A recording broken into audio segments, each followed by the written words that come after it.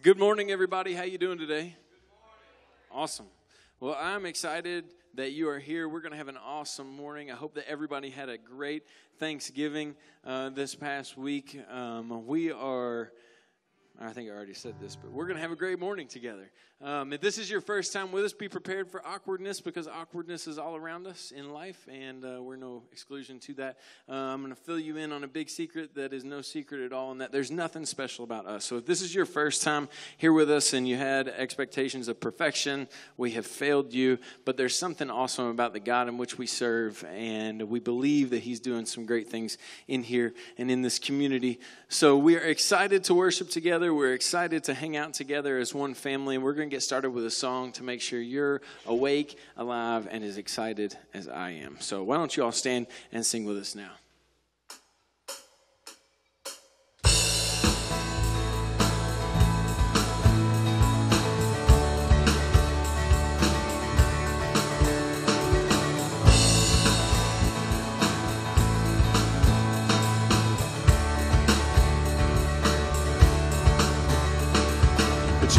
Sound of praise to you, a thankful heart for all you do. For all my days I dwell in your house, oh Lord, I know I am safe here with you. And I run to your goodness, and I dance in your presence, and I live my hands for all that you've done for me. Fear may come, but I am sure in the Father's arms I am secure. The battles raging inside my heart are won. I know I am safe here with you. And I run to your goodness, and I dance in your presence, and I lift my hands for all that you've done for me. Come on, church, let's sing that again. Sing it out. And I run to your goodness, and I dance in your presence, and I lift my hands for all that you've done for me. Come on, in the valley. And in the valley all alone, and when I'm weary and I'm broken, my God won't look away. Father, my heart will say, I am safe here with you, safe here with you. And I run to your goodness, and I dance in your presence, and I lift my hands for all that you've done for me.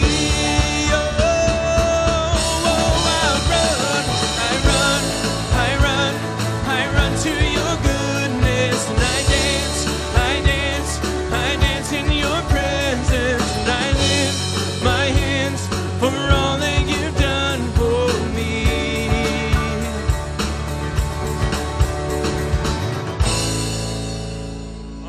Amen. You all sound beautiful this morning. Why don't you go ahead and greet somebody around you real quick, and then we have a video to show you.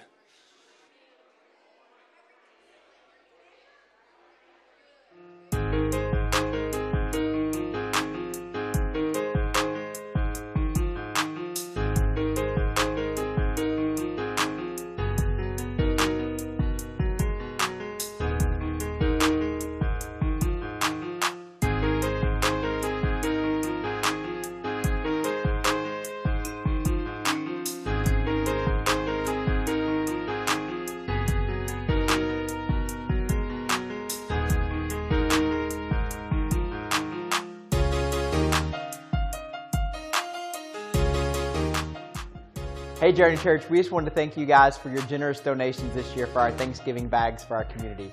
We were able to feed almost 100 families this year between us and Little Flock Church. And so we're so grateful for you guys. It's been a great day to be able to hand out these turkeys and the hams and the food bags to all the families in our community. And we can't thank you enough for your support.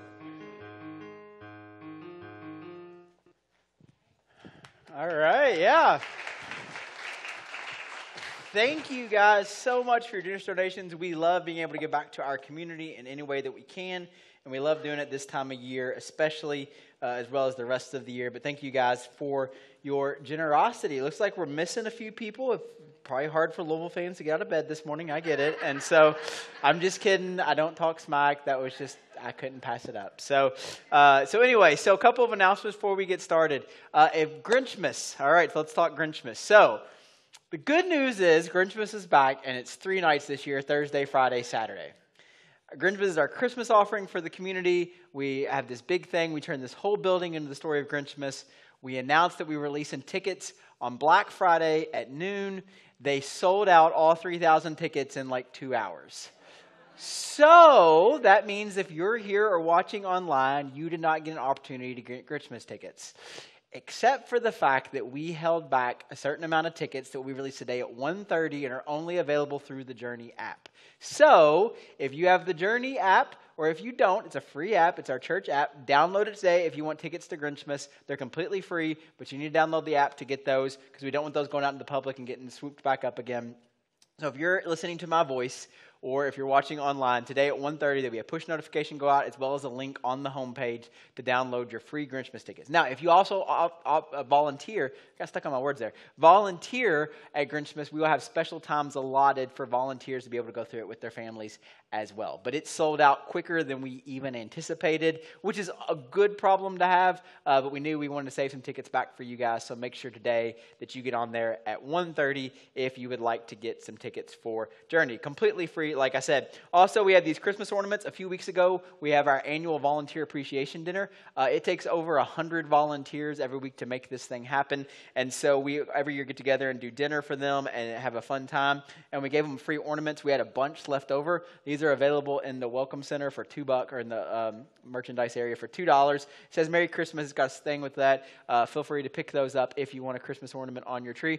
It smells like a campfire. It smells awesome. I'll probably just keep smelling it all service. It smells really good, but you can also paint it because it's wood and all that stuff. So those are just available until we run out for $2. And then also, we'll bring her up at the end, but we have Casa out in the lobby today, and we want to make sure you guys stop by there, especially if you're interested in volunteering and learn more about Casa. They do amazing things in our community, especially for our kids. And so we'll bring Jennifer up at the very end of the service and talk to her for a few minutes, but make sure and check them out. Now, we are wrapping up this Toxic series we've been in. If you have missed it, we hope that you go back and listen to the messages. If you're watching online or listening later on the podcast or whatever, make sure and check out the previous messages. But today, especially, I've already gotten so many comments about today's message just from the first service. And here's how we want to end. We want to end a little differently than maybe you were expecting. But today, with the idea of toxic, I don't know about your experience, but I have grown up in the church. My dad was an elder at the church that we attended. I've been in ministry for 20 years now. And the thing is, when it comes to Christianity, but really any religious kind of expression, is generally presented in a way that what happens over time is it almost always tends to gravitate towards behavioral conformity, right? And so you have to behave a certain way, you have to look a certain way, you have to do things a certain way. And if you do these things, then you're accepted and included. But if you don't, this may not be the place or the faith system or the religion for you. And so this is very universal to all of this. If you've grown up in church or attended churches, there sometimes is this anxiety when you go to a new church. What's it going to be like? Am I overdressed? Am I underdressed? What are they going to talk about? Am I going to feel comfortable? Am I not going to feel comfortable? And so there's all of this anxiety. And then if you become a part of that church, what you find out is sometimes there's a lot of rules you have to follow. I know churches, not us, believe me. I know churches that they want like your tax ID numbers, and so they can make sure you're given enough. I know churches that, that they want to know about your previous like relationships so they can investigate. I mean, all of this stuff that's just crazy and insane. But if you've ever been in a religious environment and felt some anxiety, you're not alone. A lot of us have felt it. And a lot of this stems from this deep commitment to religion. And we're going to talk about that today. And part of the reason that so many people leave Christianity or left a church is because a couple of reasons. Either you couldn't keep the rules and you were asked to leave. You didn't want to keep the rules, so you left on your own. Or let's just be honest, sometimes the rules just don't make sense, do they? And so one of the things I found when we started the church, and we'll talk about this more, was there were so many things that people were confused by when it came to church and faith that had nothing to do with Jesus at all. And it was just stuff that we kind of added into the mix that people now have all these opinions and thoughts and feelings about. Now, the other thing is this, is that when you're a part of a religious experience or you're a part of a church, the things make sense. Does that make sense? When you're in it, it makes sense, the things that you're doing. If you ever step away from that, and believe me, we want to pick on other faith systems. We believe some weird stuff, right? And we do some weird stuff, okay? And so, but when you step away from that, all of a sudden, some of those things just look kind of weird, don't they? And you might ask the question like, well, why did I do that? Why did I feel the need to do that? And sometimes it's just weird, but let's be honest. Sometimes the things that come along with all of that, they're not just weird, they're harmful. And they hurt people. And not only do they hurt people, to got to go along with our messaging, sometimes they're toxic. You don't have to raise your hands, but has anybody ever been part of a toxic religious environment or messaging or group of people? Because I have. So today I want to talk to you as we wrap up this series, not about a person or an individual that may come into your life, although this may be part of that, but this idea of toxic religion. And here's the thing, if there's anything in the world that's creating more spiritual anxiety and sickness and heartache and hurt around the world, it's toxic religion. It's the idea of taking the purity and the goodness of the message of God and perverting and polluting it by religious connotation. And this is not new. In fact, this has been going on since the beginning. So early on in the church, in the book of Galatians, so Paul is a Jewish guy who is actually a Pharisee. So Pharisees are like, and we're going to talk about them today, Pharisees are like the religious leaders or lawyers of the day. Their job was to make sure that everything was explained in a way that it made sense to you, and especially if all of the rules were being followed. Okay, and so he grows up as a Pharisee, but then he meets Jesus and everything changes for him. He now identifies and sees things differently, and he sees the danger in religious ideas. And so he's more about this relationship and commitment to following Jesus. And so he goes around and he plants churches in these communities. One of the early churches that he planted is in the place called Galatia, which is the Galatian church, okay, which we get the book of Galatians from. And in this, he goes in, he starts a church, he empowers the leaders, and then he leaves. Now, there were two groups of people that kind of followed Paul around, and these may or may not be familiar terms with you. The first are the Gnostics, and the second is the Judaizers. If you listen to our Divinely Uninspired podcast this week, you heard us talk about Gnosticism and Gnostics a little bit, but the other one is Judaizers. Judaizers were people who basically said, we want to follow Jesus, and you should too, but you have to follow all of the rules from the Old Testament as well. So you can't just say, okay, I want to follow Jesus. You have to keep all of the rules from the Old Testament. Now, one of the rules that was a little bit tricky that they wanted people to follow was they said, in order for you to follow Jesus, you have to follow the Jewish law. And part of the Jewish law is that you need to be circumcised. Okay? Most of the people reading this or hearing this would have probably been Gentile men. And someone comes along and says you have to be circumcised. If you're a child, earmuffs. All right, for everybody else, all right, if you don't know this. Now, here's why I say that. I was thinking about this, okay? Think about it from a practical standpoint. It's hard enough for me to get men to be baptized. Can you imagine if I said, oh, and this has got to happen too? Meet me in my office after the service, right? Like, imagine this. What this did is it caused a lot of tension. Unnecessary tension. And so Paul hears about this, and he's furious. And so he writes this letter, and he opens the letter. And if you read Paul's letters, they kind of usually open with like this kind of warm welcome. This one does not. Here's what he says in 1 Galatians chapter 6. Okay, he says this. I am shocked, speaking to the church, because they've allowed this to happen, this religious idea to come into connotation and into play. I am shocked that you are turning away so soon from God, who called you to himself through the loving mercy of Jesus. You are following a different way that pretends to be the good news. All right, see, he's saying, this is not the good news. What they're asking you to do is not the good news of Jesus. See, here's the thing.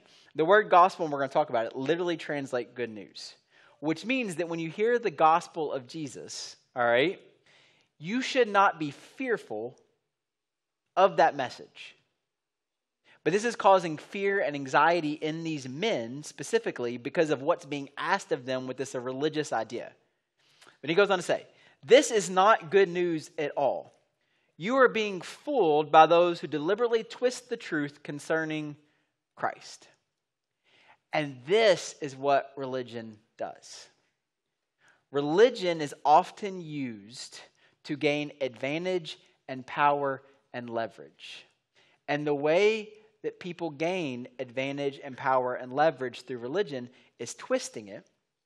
And it's mainly men, historically study it, mainly men who use it to control, abuse, and gain leverage over people. This is the danger of religion. Now, the Greek word that is used right here, another translation that Paul talked about, is the word pervert.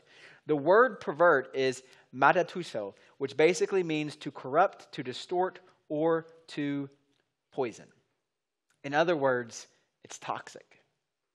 And what he's saying is if you allow these religious ideas to come in here, it can be toxic to the good news of Jesus. And so what I want to do is take a few minutes and talk to you about the two most common ingredients that I see when it comes to these religious ideas interfering with the goodness of what Jesus actually came to do for us. The first one is this. And maybe you've seen this based on your history. Maybe you've seen this based on your past or your experiences in other churches. But the first one is this. The first temptation in religion is to focus on the external rather than the internal. The temptation is to focus on the external rather than the internal. Essentially, look how I perform. Everybody look at me. And what we do is we say and we acknowledge there's a gap between a holy God and a sinful me. Okay, that's what we do. And in order to close the gap, what we often do is we believe if we perform in a certain way, then we can close that gap. But let's be honest. A lot of times our performing that and to close that gap is not about God at all, is it? It's about other people thinking that we're closing the gap, thinking that we're holy, thinking that we're righteous, thinking that we are the only ones able to keep the rules, and therefore we're able to be closer to God than everybody else. What often happens in this idea when it becomes about the external and not the internal is this. It often reduces Christianity down to a bunch of rules. And that's what causes the anxiety. Because you don't know if you can follow the rules. Sometimes it's not even clear where the rules are. And because of that, you never know where you stand with God.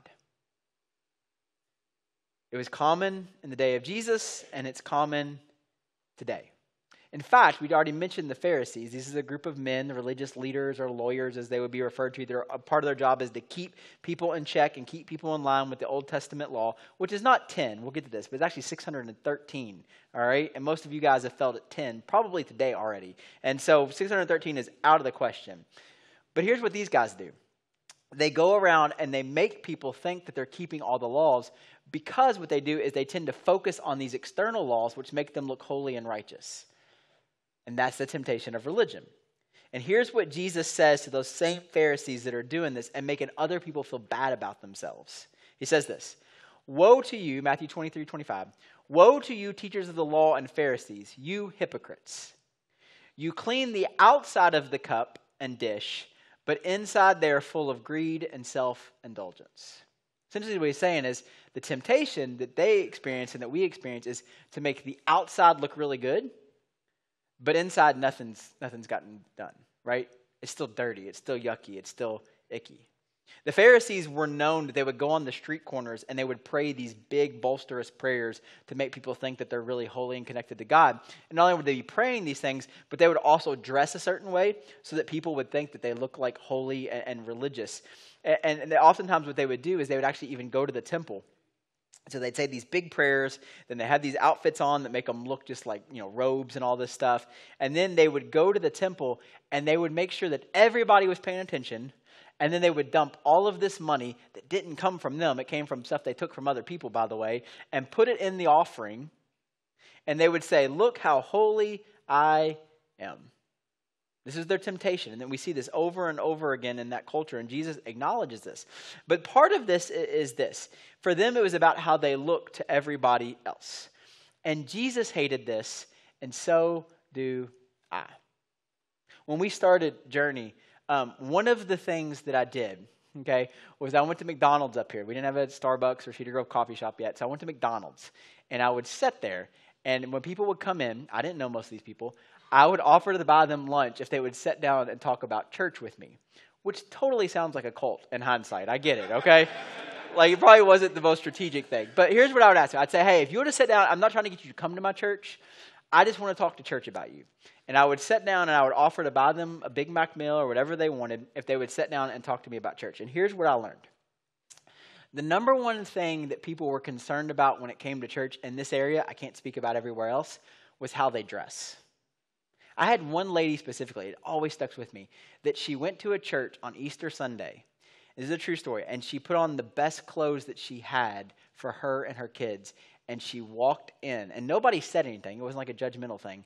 But she felt embarrassed. And so they left. True story. So that's why you'll never see me in a suit unless I'm at your funeral. Okay? You'll never see it. Now, if you want to dress nice, that's fine. But we don't want that to be a distraction to people or one of those barriers they feel like they have to cross. The other thing that people told me was they said that when they went to other churches, and I'm not saying we don't do this because we probably do, but what happened is they're presented with one thing, and then as they get more involved, it ends up being another thing. And so they're offered bread and then hit over the head with a rock. You know what I'm talking about? And it's the idea that at first it appears this way, but as they get to know the people and know what's going on, there's all these rules and things they have to follow that they didn't know about at the beginning. And so it becomes about this outward thing. As long as everybody looks good and looks nice and all the rules are being followed within the church, it doesn't matter internally what's happening for anybody. It's all about the external. In fact, in many ways, what Journey has become was born out of my reaction to the outward religious experience I saw in the church. I grew up in the external show. And because there's an external show that exists in churches, some people feel welcome and accepted and others don't. Some fit in and maybe you don't. And I'm going to tell you this about Journey, and hopefully it's been your experience. If you're religious or not religious, if you've got a lot of money or no money, if you wear the right labels or the wrong labels, if you're black, white, yellow, orange, purple, highly educated, not educated, we don't care. Everybody's welcome here. You just are. And here's the thing. We know, ready? We're all messed up anyway, right? Me included. And so, listen, you got some problems, lots of problems. It doesn't matter. See, this is the toxic idea between religion, is turning people away from God based on things that have nothing to do with God. So the first thing is that oftentimes religion focuses on the external rather than the internal. The second thing that happens a lot of times in religious environments, especially toxic ones, is it promotes spiritual pride. Here's what I mean by that. It's this idea that we are right and everybody else is wrong. Right? It's existed back then, and it exists today. And Jesus despised this. In fact, he went out of his way to tell a specific story, we're going to look at a little bit today, about this, about people that were so proud of their religion, but completely missed the point. In Luke chapter 18, there's this story that Jesus and his disciples, they're watching this scene. It's like they're sitting there and they're in the temple and they're watching this unfold. And here's what he says. He says this in this parable that he talks about, they're kind of seeing. 2 men went up to the temple to pray. One a Pharisee and the other a tax collector. Now we have to stop there, okay? Because see, we introduced the Pharisees a little bit. These are religious leaders of their community. But then we talk about tax collectors. Tax collectors and their community were the worst of the worst of the worst. So Jesus is putting literally two extremes. You have the Pharisees and the tax collectors. The tax collectors were so bad, sinners were offended if they were included with the tax collectors. That's true. That's why when you see in the Bible, it always says there were sinners and tax collectors, all right? Because it was so bad. And so these 2 men go to the temple at the same time. You've got the super hyper religious and the guy that we would all say from an external standpoint is completely far from God. The Pharisee, goes on to say, stood up and prayed about himself, which is the temptation of religious idea, isn't it? To make us look good, right? God, I thank you that I am not like the other men, robbers and evildoers and adulterers, or even like this tax collector. That's got to feel good to be used as the illustration, right? I fast twice a week and give a tenth of all I get. In other words, look how great I am. And especially in comparison to this person or that person. I'm awesome.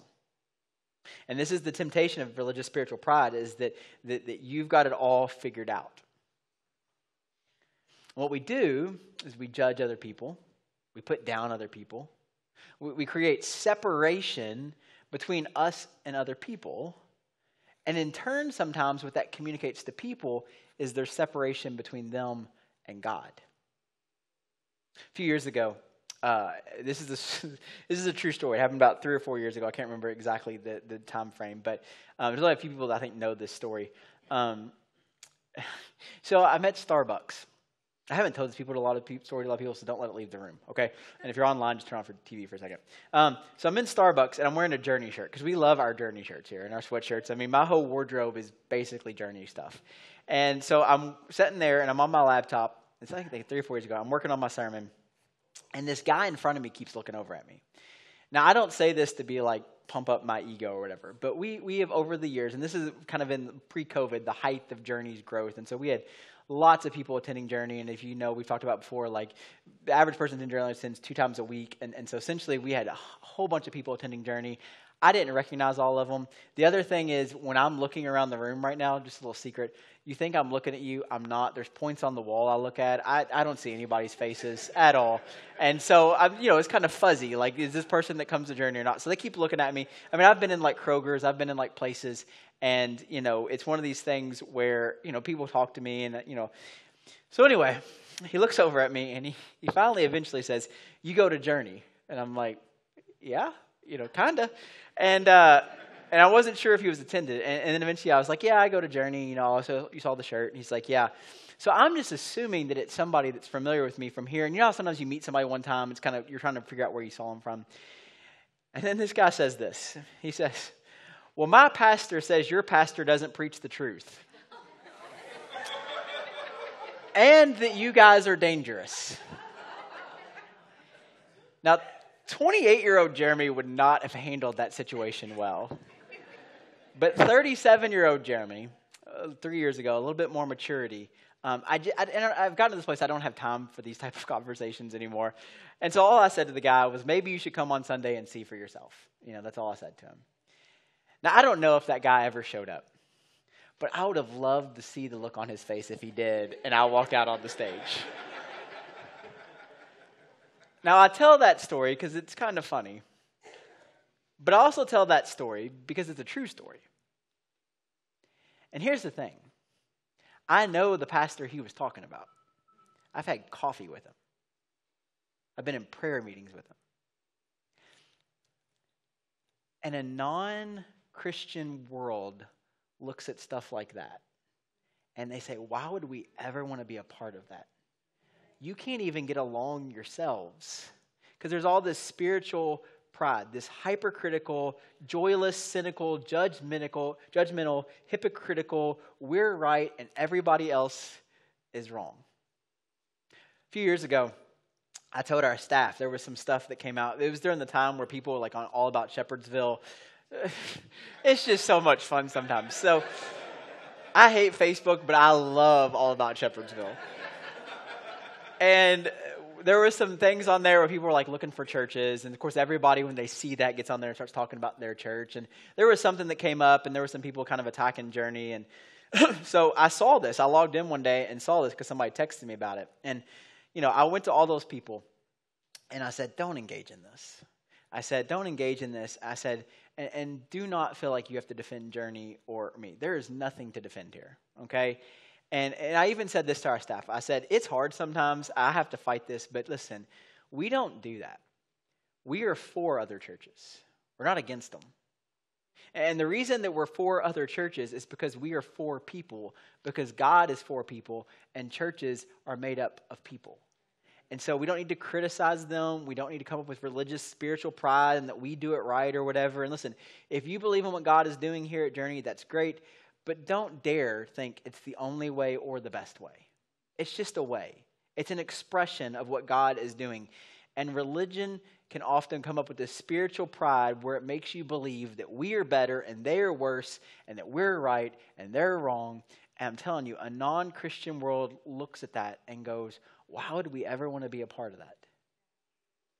See, Jesus didn't come to make us religious. He came to set us free.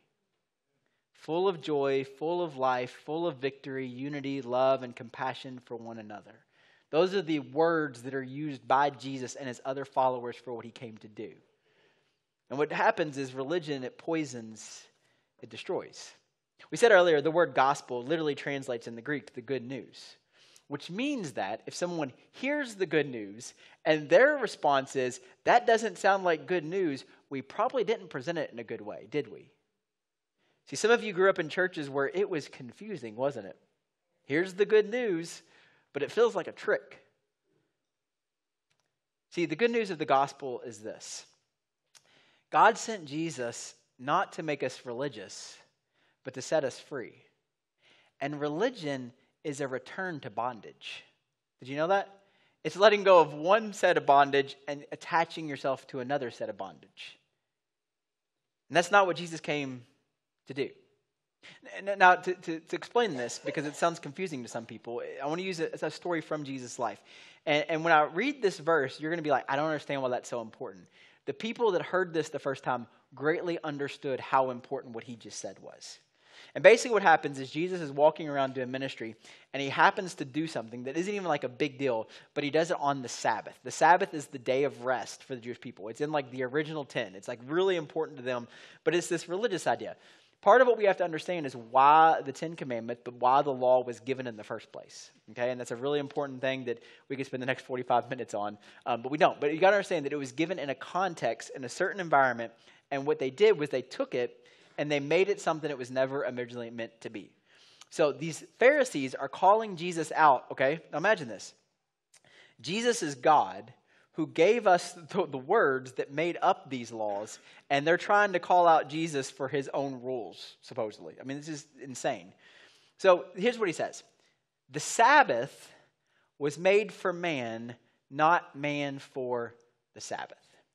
Now, you read that, and even in reading it, you might be a little confused why this is such a big deal. But here's why this is such a big deal. He's talking again to a Jewish audience who this has been a big part of their life. And when he says this, it's a shift of epic proportion in their understanding. Because essentially what he's saying is this, and this is important, okay? God did not create people so there would be someone to follow his laws. You catch that? God didn't create people so there would be someone to follow his laws. The Sabbath was made for man to keep man healthy. You weren't made for the Sabbath. The law, the ideas that come out of that, were made to keep man in a place where they could love each other, be neighborly to each other, be able to keep community together. It was made for man, not the other way around. But here's the problem. When we get that turned around, when we get that confused, when we do that the other way, and this may be harder for you to believe, but here's the thing.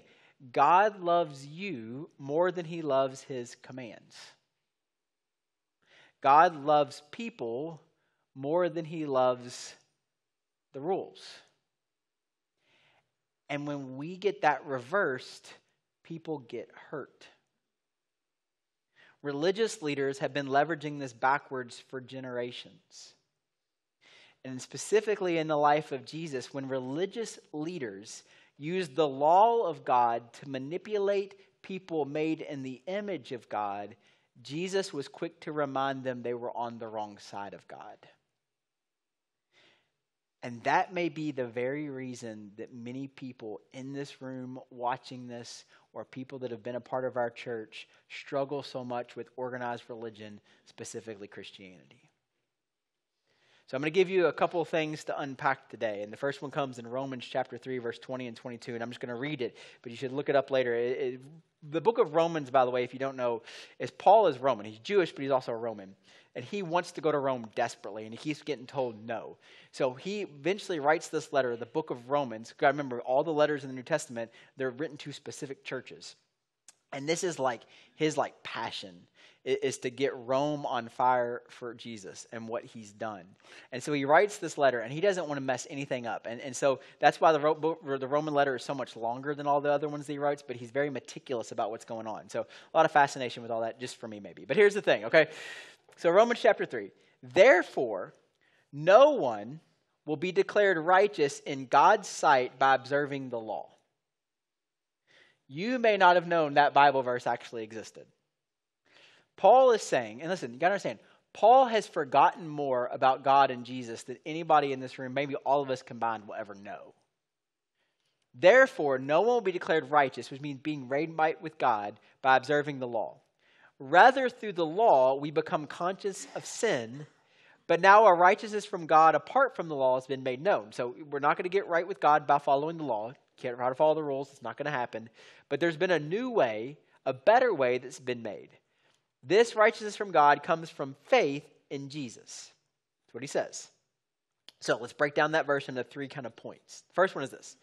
You cannot earn God's acceptance by observing the law. Religion always says you can please God by your external works. Right? That's the belief.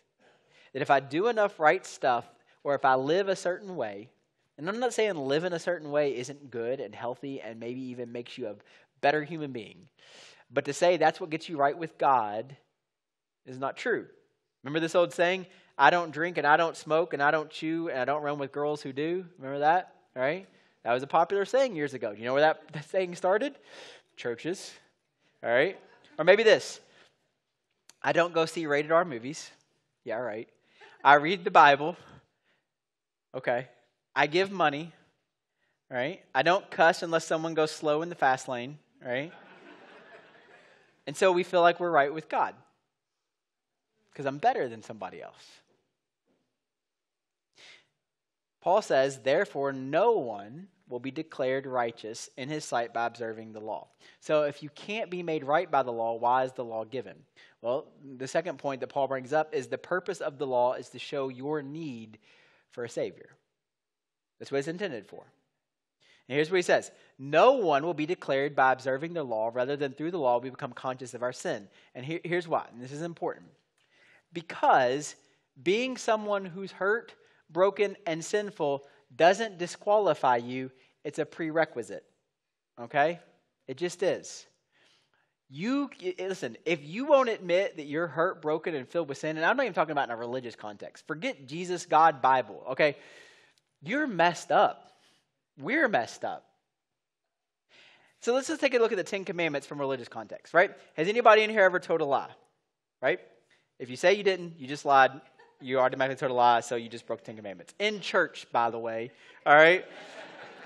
Anybody ever lusted? We don't like to talk about that at church, but it's part of life, right? Jesus said if you lust, you actually have committed adultery in your heart. Uh-oh. Right? Everybody ever coveted something? Wanted something that your neighbor had? Envied something? That's just 5. We got 5 more to go, and we've all already failed, haven't we? And so what it does is the law shows up, and this is this religious stuff, but it shows you that that doesn't work, that you need a Savior. And then Paul says this, righteousness with God comes by faith in Christ. What religion does, and what a lot of times happens in a lot of churches, unfortunately, but especially, and like I said, the Gnostics and the Judaizers and these groups of people, what a lot of times they do is they try to say, it's Jesus, yes, but then there's all this other stuff too. It's Jesus plus whatever. It's Jesus plus circumcision. It's Jesus plus membership. It's Jesus plus you have to give a certain percentage. It's Jesus plus all this behavior modification. It's Jesus plus this. What Paul says is the righteousness from God comes through Christ to all who believe. And I've said it a bunch of times, but what I love about the Greek word that's used for all is it literally means all. It's not a trick. Does this include someone that doubts from time to time? Absolutely. Does this include someone that's a sinner?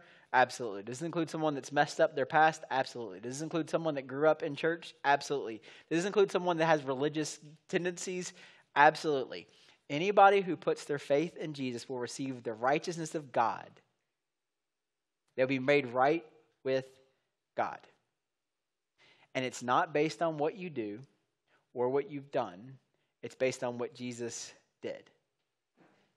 Now imagine growing up in a religious context, a religious world, where you got to follow all of these rules and there's all this anxiety because you never know where you stand with God and you got to go slaughter a bunch of animals and do all of this ritualistic stuff to try to feel right with God. Imagine being that and someone comes along and says, you don't have to do any of that anymore. Well, you might be tempted to say that's good news. Jesus did not come to make us religious where we return to bondages. No, he came to do something else. Now, here's the temptation. And I've heard this. Here's what people push back on. Now, if that's true, what's going to happen is, Jeremy, all these people are going to come to Jesus and they're going to get saved and then they're just going to go and do whatever they want to do, right? Because they got a get out of hell free card. Okay. Well, let's take this all the way through, okay? Those of us that have put our trust and our faith in Jesus, all right, what do? Whatever you want. Right? Isn't it interesting that when that excuse is used, it's always about other people. It's never about, well, maybe I'm the one that came to Jesus so that I can do whatever I want. Right? You know what that is? That's spiritual pride. That's the nervousness. That's what religion does to you. Here's what Paul says. So Paul says, okay, when it comes to this religious connotation and kind of dive into it and be a part of it versus what Jesus has done for us, here's what he says. And it's in Galatians, and I'm not going to read it off from a slide again. I'm just going to read it. You should look it up. You should actually read the whole book of Galatians, all right? Therefore, I have confidence in my own effort if anyone could. So here's what he's saying.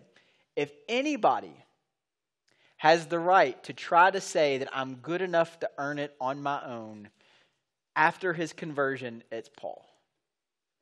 Indeed, if others have reason to feel confident in their religiosity that they can make their way to God, that he says, I have an even more. I was circumcised when I was 8 days old, which is like the appropriate time, not as adults, to circumcise somebody. I'm a pure-blooded citizen of Israel and a member of the tribe of Benjamin, a real Hebrew if there ever was one. I was a member of the Pharisees who demand the strictest obedience to the Jewish law. I was zealous that I harshly persecuted the church, and as for righteousness, I obeyed law without a fault. Now, when he says that, think about this. Paul is saying he obeyed the law as he understood it without a fault. I don't think he's being facetious. I don't. I think he followed the law in his understanding of it as best as he possibly could. So if anybody has a religious way to get to God, Paul's probably the guy. And he says, I once thought these things were valuable. And that's what me and you do, don't we? We think those things are valuable. I do. I want people to think I'm great.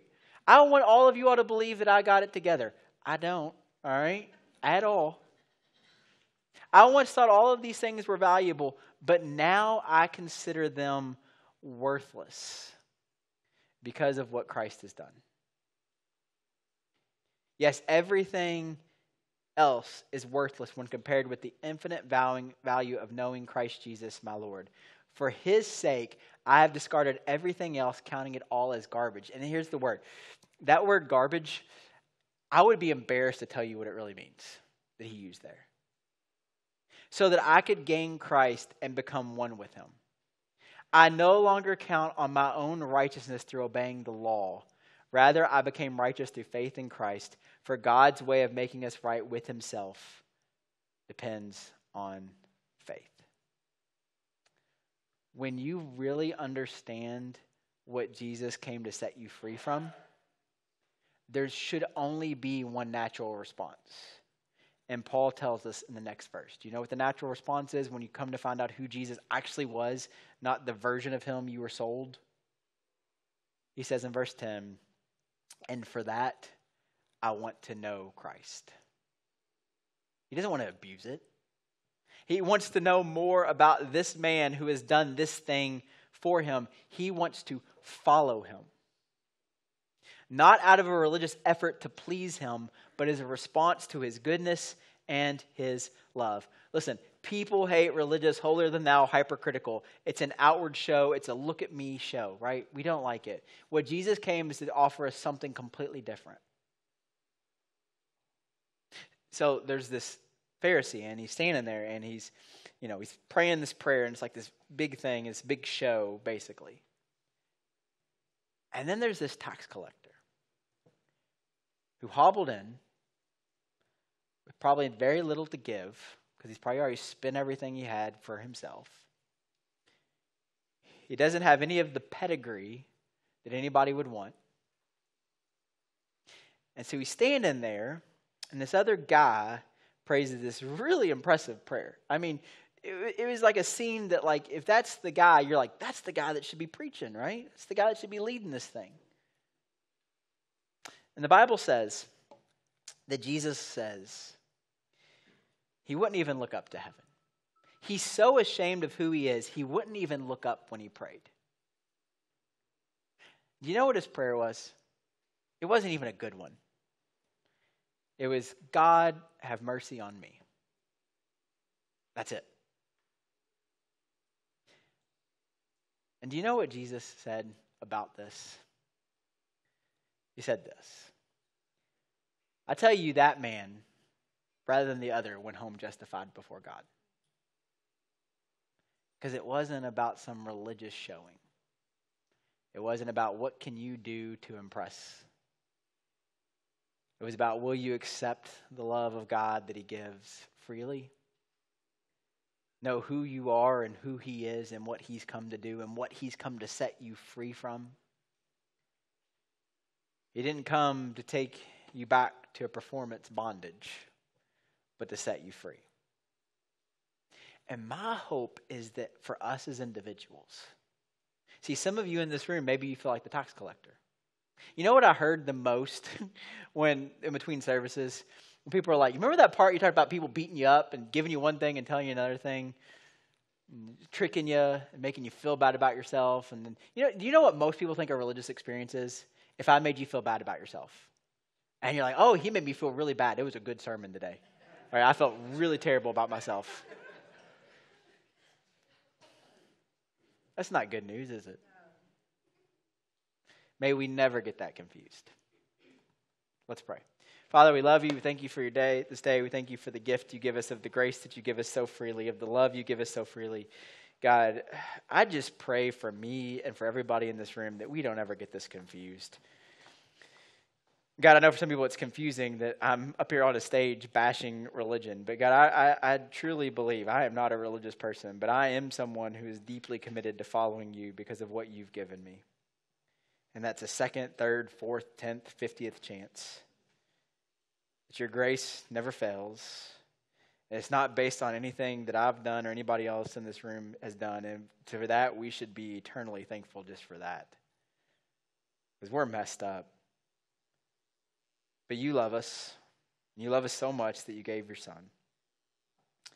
Not to start a new religion or a new idea that's going to, but just to give us freedom, to give us relationship, to give us grace, to give us hope, to give us a chance. And we should be eternally thankful for that. So God, maybe with some of this garbage that we've got in our minds and our hearts, maybe God, you just get rid of it. Help us get rid of it.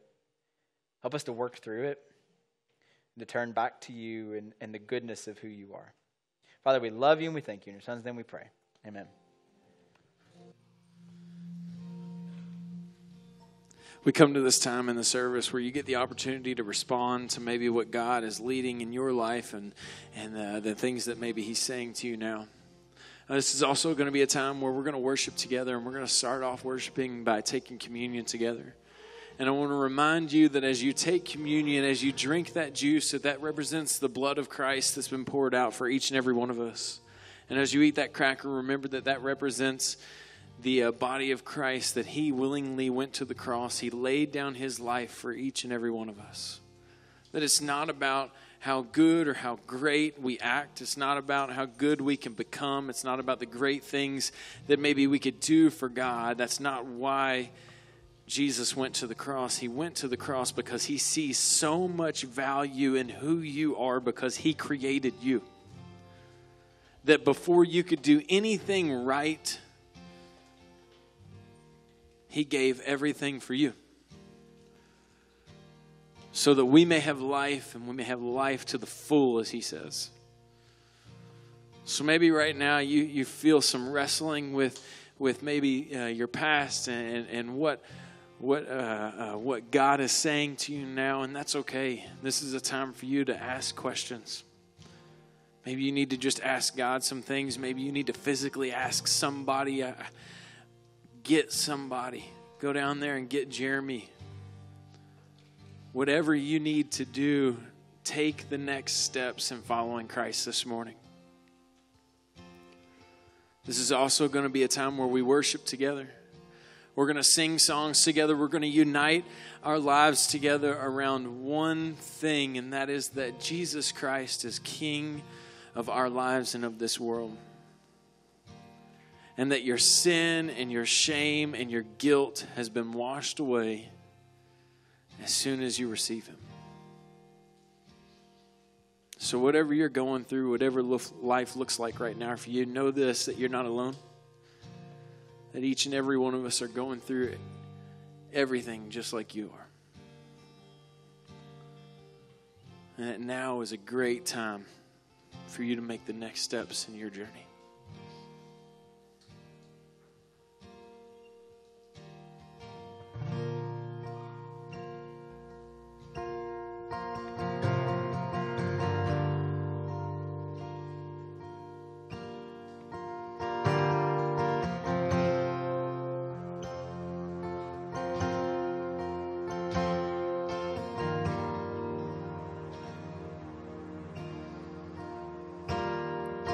He is jealous for me.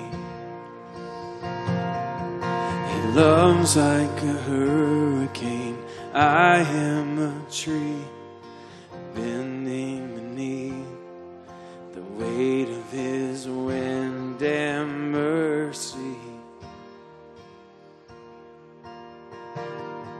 And all of a sudden I am unaware of these afflictions eclipsed by glory, and I realize just how beautiful you are and how great your affections are for me. And oh, how he loves us so. Oh, how he loves us, how he loves us so.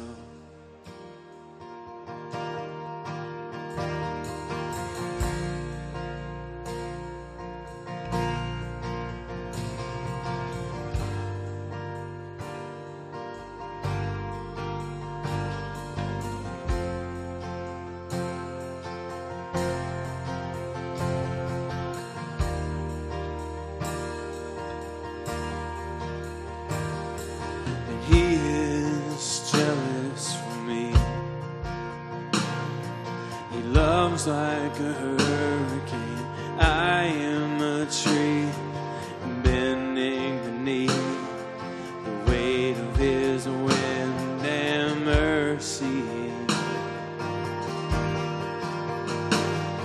When all of a sudden I am unaware of these afflictions eclipsed by glory, and I realize just how beautiful you are and how great your affections are for me.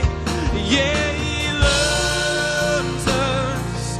Oh, how he loves us. Oh, how he loves us. Oh, how he loves. Come on, church. And we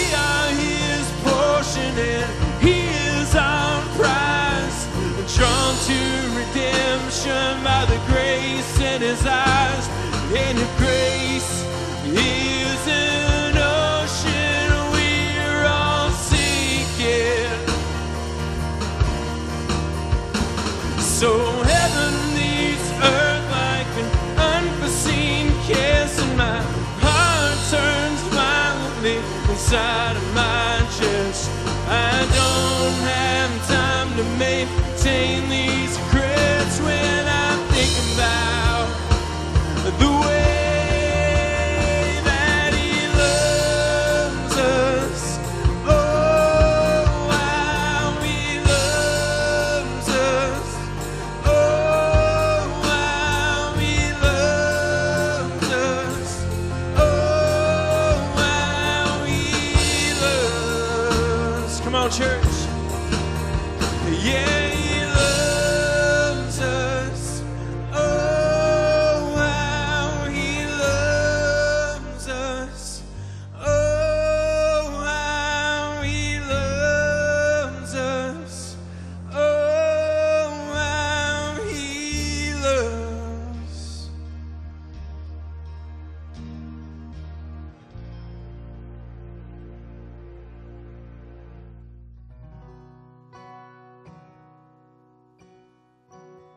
God, as we come into your presence now,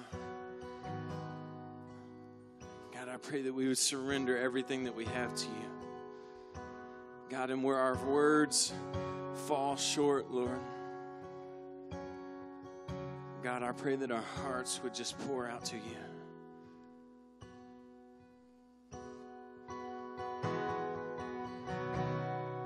That you would fill our hearts with you now. That you would change these words into prayers.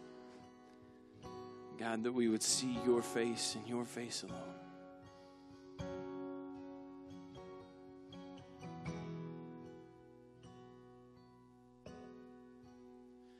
All my words fall short,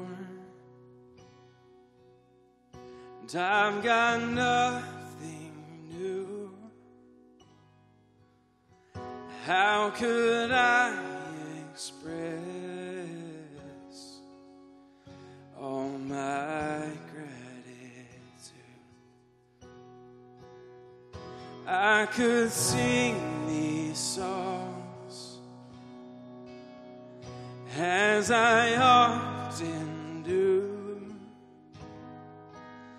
but every song must end, and you never do. So I throw up my hands and praise you again and again. It's all that I have is a hallelujah,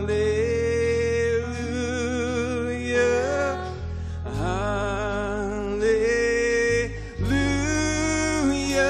And I know it's not much, but I'm nothing else fit for a king, except for a heart singing hallelujah, hallelujah.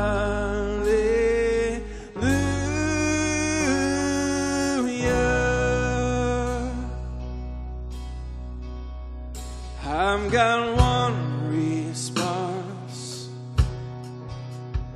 I've got just one move, with my arms stretched wide, and I will worship you. So I throw up my hands and praise you again and again. 'Cause all that I have is a hallelujah,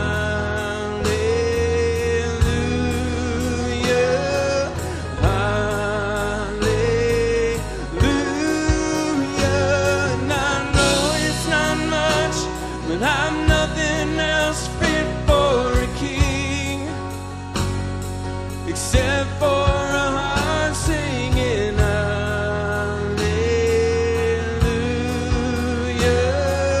hallelujah.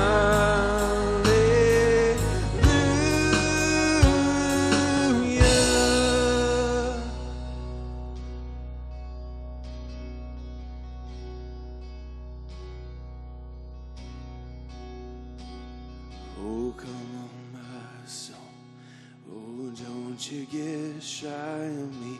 Lift up your song. You got a lion inside of those lungs. Get up and praise the Lord. Come on, church. Pour it out to him. Oh, come on, my soul. Oh, don't you get shy on me. Lift up your song. 'Cause you got a lion inside of those lungs. Get up and praise the Lord. Yeah, oh, come on, my soul. Oh, don't you get shy on me. Lift up your song. 'Cause you got a lion inside of those lungs. Just get up and praise the Lord. So I throw up my hands and praise you again and again. 'Cause all that I have is a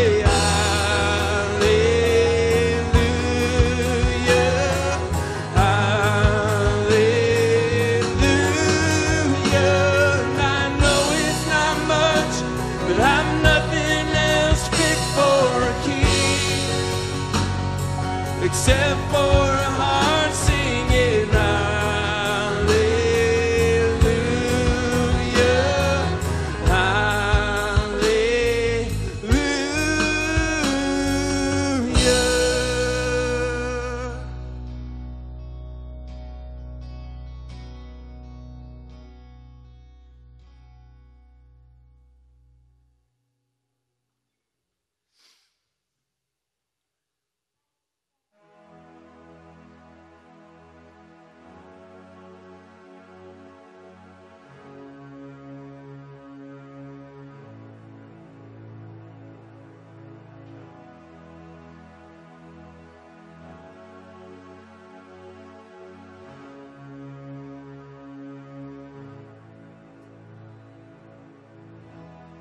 I've carried a burden too long on my own. I wasn't created to bear it all. I hear your invitation to let it all go, and I see it now. I'm laying it down, and I know that I need you. I run to the Father, I fall into grace. I'm done with the hiding, no reason to wait. My heart needs a surgeon, my soul needs a friend. So I run to the Father again and again and again and again. Oh, oh, oh, oh.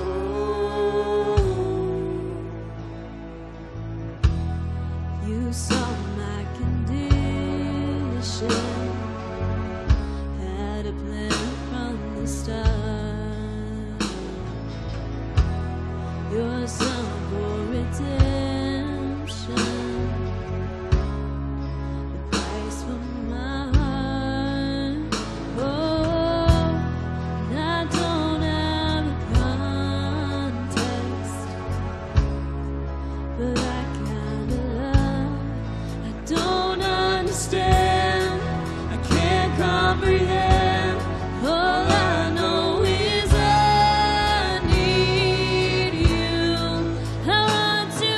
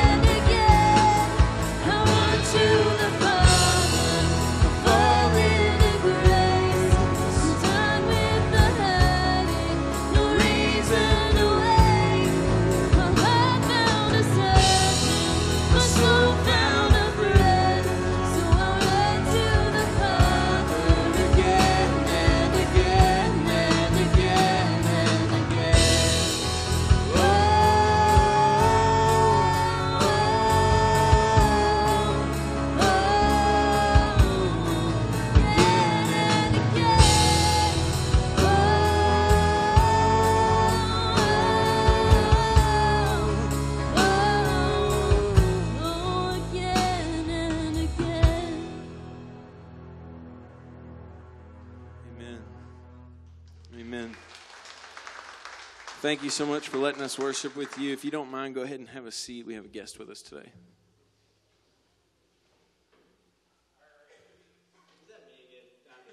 Yeah. Okay, so this is Jennifer. She is with CASA, and so say hi to Jennifer. Yeah.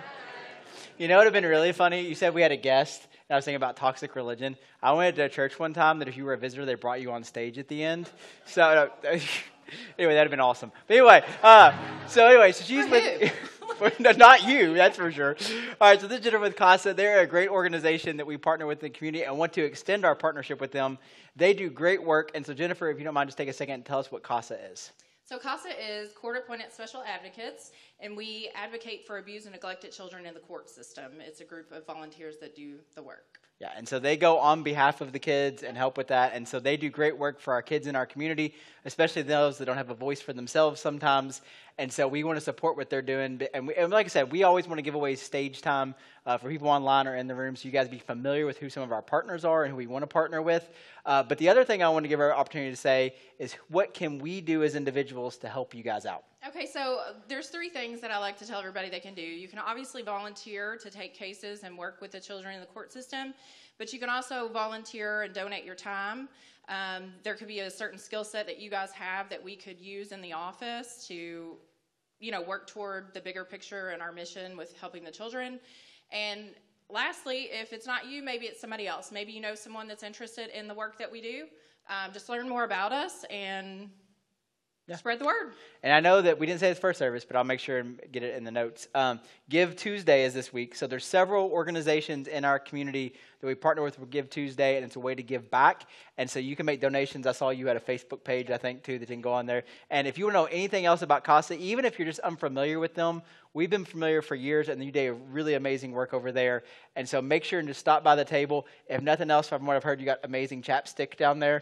Yeah, and so, but stop back there, sign up to volunteer, because I'm sure there's ways to volunteer throughout the year other than even doing cases, but they do need caseworkers as well. And so make sure and stop by and say hi to Jennifer. And so thank you for being here with us. Thank you, everybody. Thank you, Jennifer.